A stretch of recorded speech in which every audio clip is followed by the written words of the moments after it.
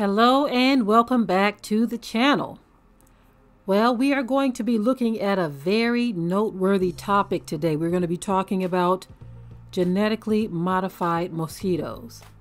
Now, whenever you hear that something has been genetically modified, your ears should automatically perk up and say, or you should ask the question, why are they changing the original state of this thing?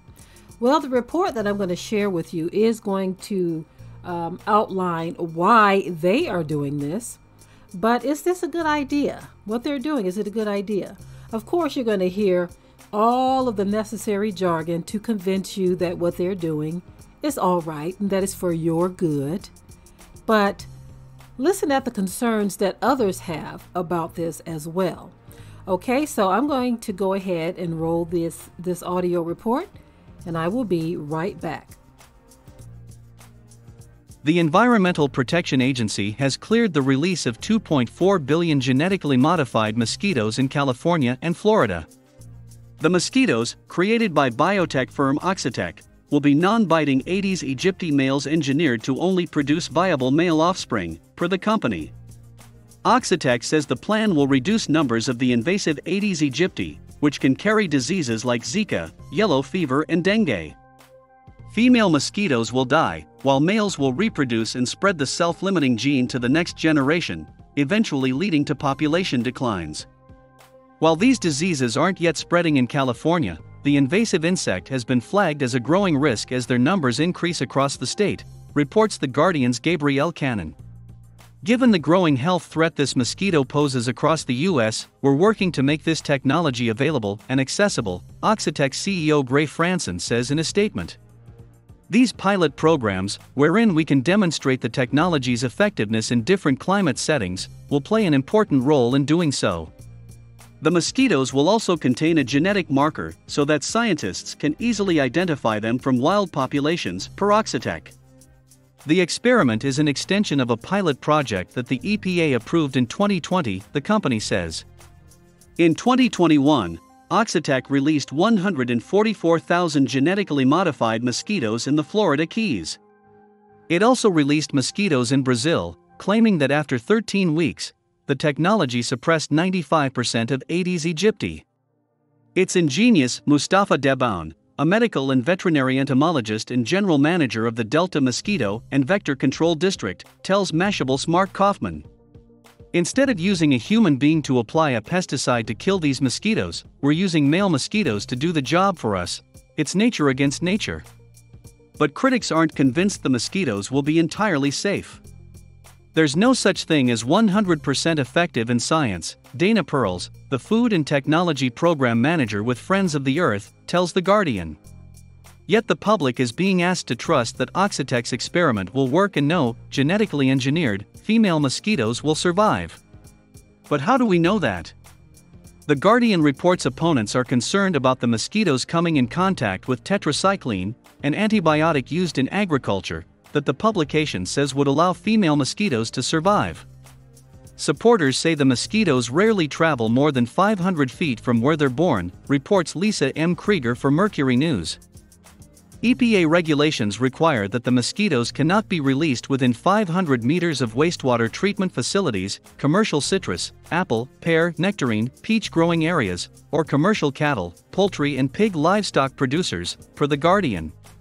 Still, critics say more tests should take place in controlled environments. Once released into the environment, genetically engineered mosquitoes cannot be recalled, Dr. Robert Gould, president of San Francisco Bay Physicians for Social Responsibility, tells Mercury News.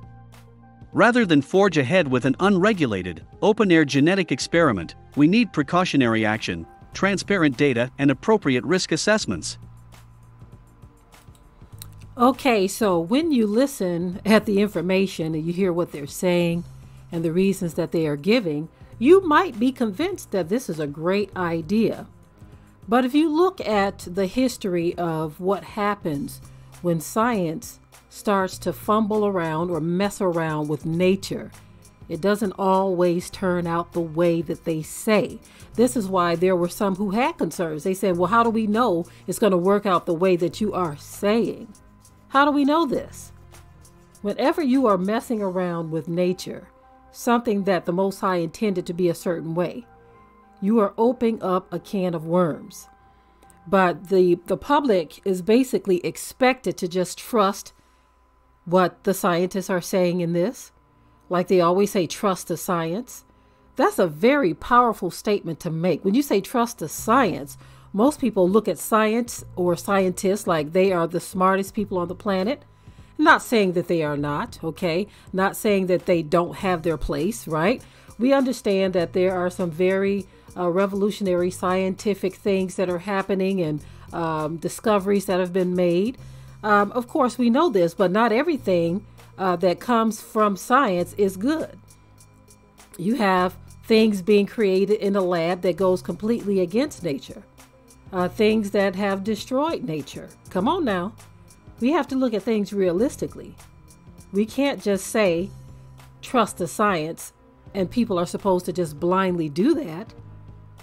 Just because something comes from science doesn't mean that it cannot be questioned. So people have a right to be concerned about something such as this, especially since mosquitoes do spread disease. Because they do spread disease, everyone has a right to be concerned. And I know with everything that we've heard scientists doing, I just recently shared something where they were spraying things. Well, it was the military, but of course, where did they get the chemicals to do this?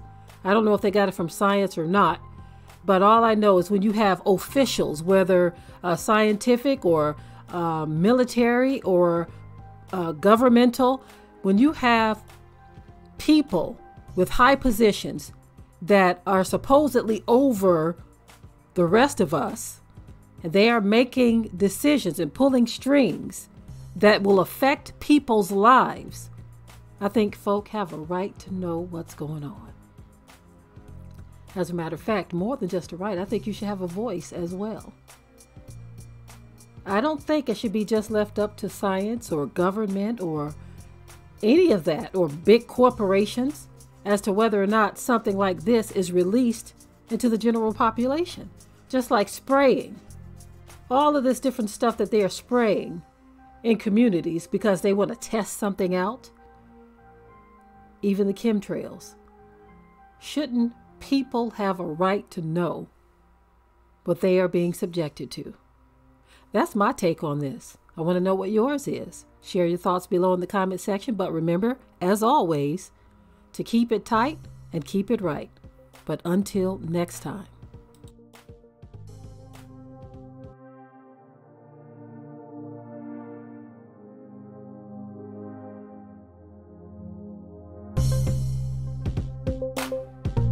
Be sure to ring the bell to be notified of new uploads on this channel, and also comment, share, like, and subscribe.